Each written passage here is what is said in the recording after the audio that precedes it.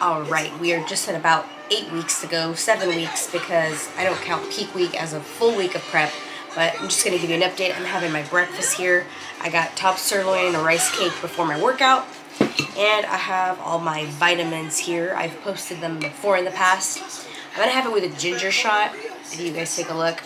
I got sick last week, and it's taken me longer than usual to recover. Usually happens because my immune system is so low during prep. It's hard for me to get better because I'm on the go so much, but I feel much better. I do these shots every day. So basically prep, everything is so good. It's all peachy clean. I'm starting to get a little bit tired. I'm obviously much leaner, you can tell, because right away my upper body starts to shred. So next steps in the process, the next few weeks. This week my food went up because I've dropped a significant amount of fat in a short amount of time. So more carbs is more energy, which is awesome because usually we're supposed to go down in a deficit. But right now, if my carbs are high, that is a good thing. Other than that, workouts are very good. They're still very strong, a lot of energy, and I still have my strength. My strength will go down as the prep continues.